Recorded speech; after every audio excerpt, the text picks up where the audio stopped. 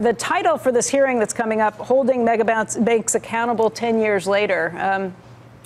What do you think about that? Is that something that you would be in favor of if you were sitting on the committee?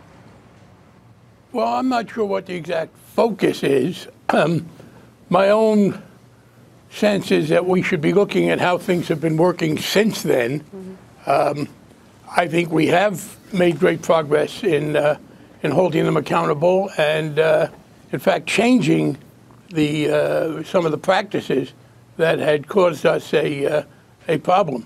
So I would not myself be focusing to a great extent on the errors that they had made. I would like to look at how things are going. I think the general sense is that the regulatory framework we established has been a pretty stable one and a pretty solid one. I know there are people on the right who think we have overregulated, but they also tell us that we now have the best economy we've ever had.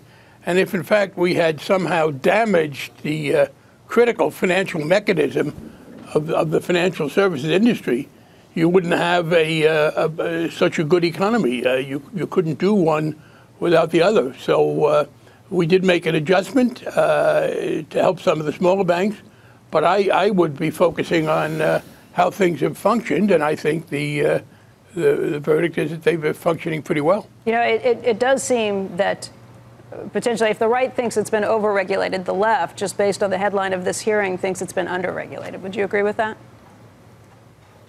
Would I agree that that's what people think? Yeah. Would you agree that that's what the Democrats maybe think, the left wing of the Democrats maybe think at this point?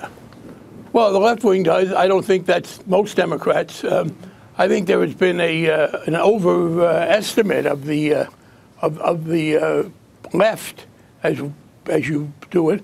I think most Democrats on the committee believe that the balance has been struck correctly.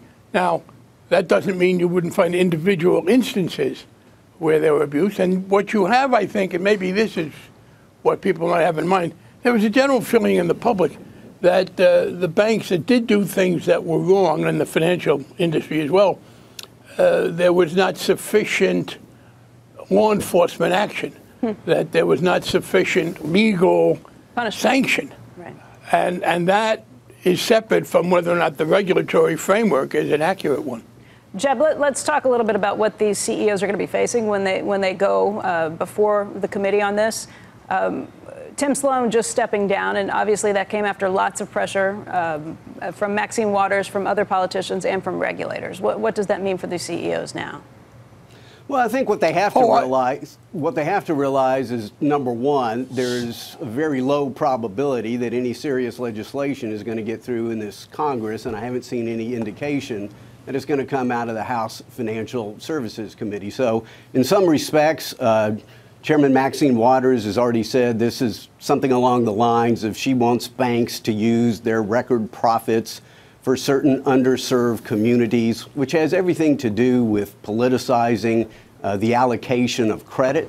So I think you're going to see a lot of political theater, and in some respects, you know, the question is, what are these CEOs going to do? Are they fearful of what's going to happen to their reputations? Are they fearful what's going to happen to their stock prices? I mean, clearly there is a scalp in Tim Sloan. Should they have had that scalp? I don't know. You know, it was taking a long time to clean up a very bad mess at Wells Fargo, but it's also very problematic to have members of Congress being choosing, you know, CEOs of banks.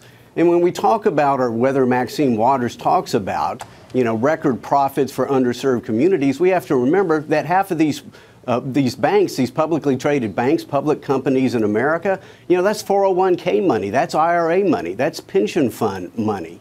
That's 501c3 money. So maybe Democrats on the committee think they're going after Jamie Dimon's bonus, but what they're really doing is going after the retirement plans of many hardworking people in Mesquite, Texas, that I used to represent in the 5th Congressional District. So when all is said and done, I think there's going to be a whole lot more said than done in this particular hearing. Barney, what do you think? Tim Sloan, should he have gotten chased out?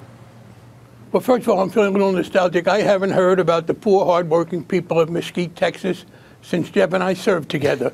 And it's nice to be reminded, Jeb. We'll do this more often, Barney. Yeah, Jeb, first of all, there's a great exaggeration. I agree, no legislation is going to come. The main reason is that none is called for. There was, when we passed the bill, as it worked out in practice, as will happen, I think there was more of a burden on smaller banks than we had anticipated. We never thought the smallest banks were going to have a problem with the Volcker Rule because they didn't engage in the activity the Volcker Rule prohibited. But they told us they were being told by their lawyers to spend a lot of time and energy proving that they weren't doing it. Congress exempted them from it. I didn't like everything in that bill, but I thought that was a good piece. So there is no sector of the financial services community clamoring or arguing for any major change. There are some regulatory differences. As to Wells Fargo, yes, I think it was important that he stepped down. Right. He had clearly been unable, as the CEO, to break a pattern of abuse of consumers. Remember that Wells Fargo was found to have abused consumers in several ways, in dishonest ways, with fake accounts, with charging people money that shouldn't have been charged.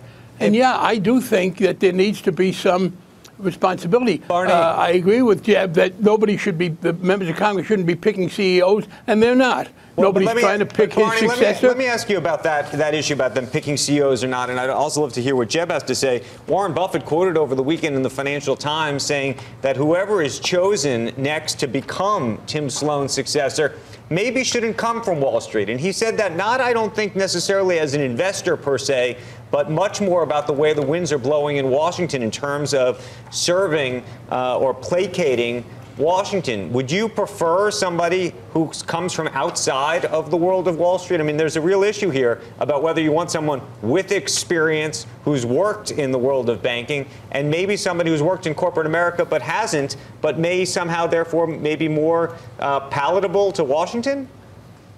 Well, I don't think ex-members of Congress should pick CEOs any more than current members. And I think that, in fact, when it comes down to it, it depends on the individual. So, but I would say the importance of a new CEO is not so much to placate Congress. By the way, as somebody just alluded, the control of the currency, the Donald Trump appointed control of the currency was harshly critical of Wells Fargo, was critical of Tim Sloan after he testified. So it isn't just Democratic members of Congress. There is a general understandable concern, and it does have to do clearly with the culture. It wasn't one single thing. There was clearly pressure on the employees of Wells Fargo.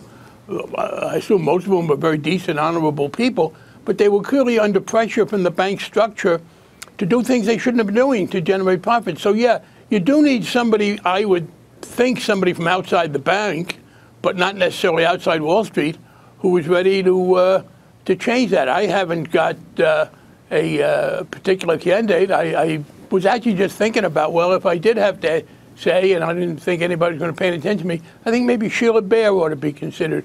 A George W. Bush appointee who was a very tough, very fair regulator who served on the board of Santander, who knows banking and knows regulation, and would clearly send the message that the abuses have to stop.